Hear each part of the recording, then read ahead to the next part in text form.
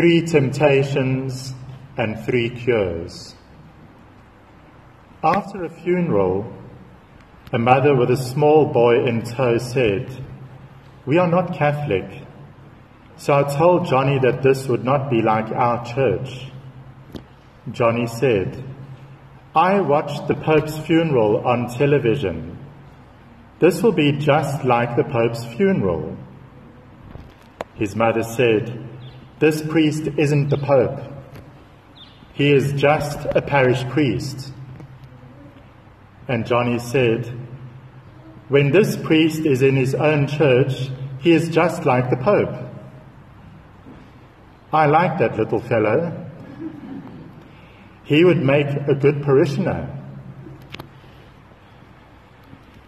We are all tempted to be thought of as better than we are.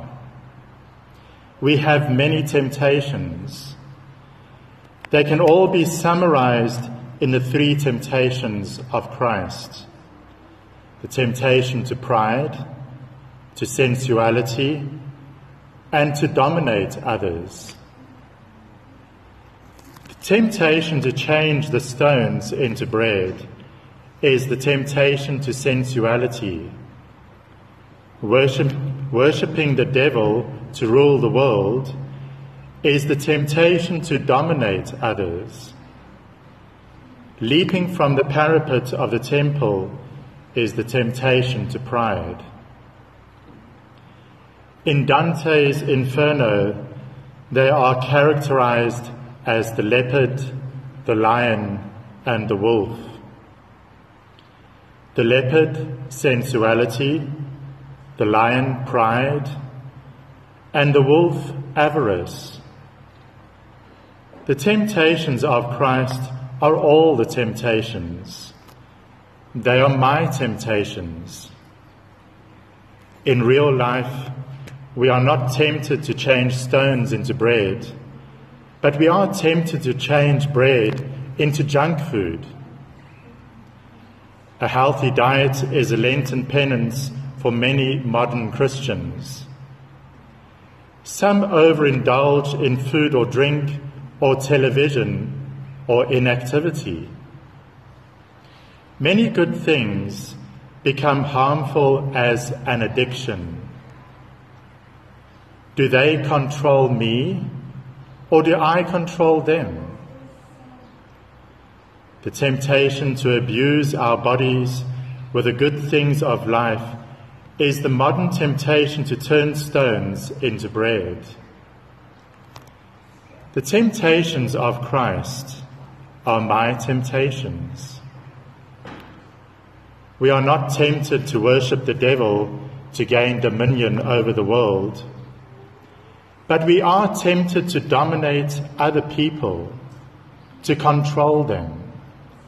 Perhaps a spouse, a son, a daughter, a neighbor, or a fellow worker. Christ was offered dominion over the whole world for worshipping the devil.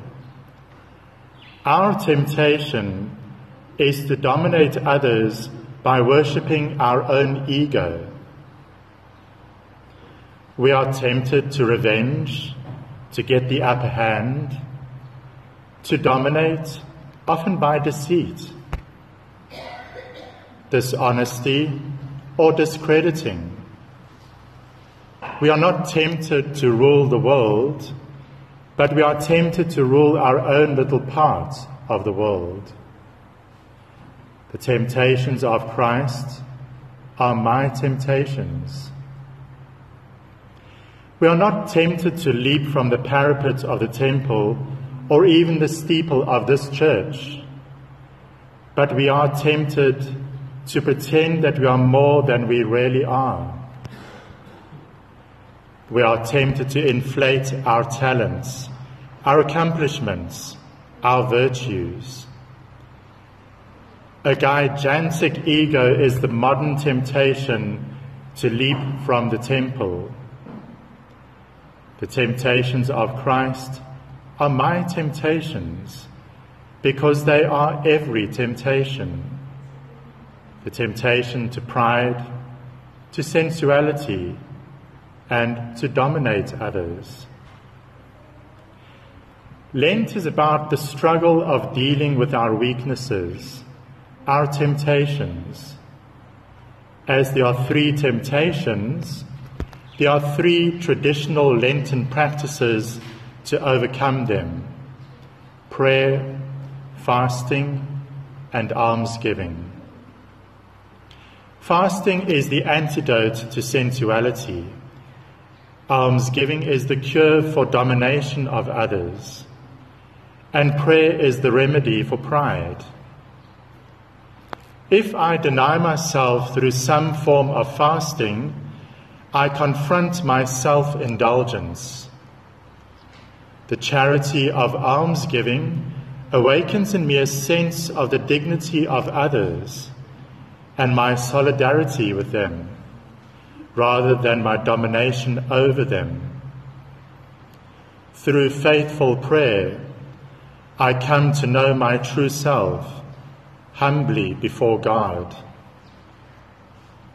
St. Augustine wrote, "If you want your prayer to fly up to God, give it 2 wings, fasting and almsgiving." That little boy at the funeral was on to something. Very few priests want the responsibility of being the Pope, but every priest is tempted to make up his own rules and to be a little pope in his own parish. The temptations of Christ are my temptations.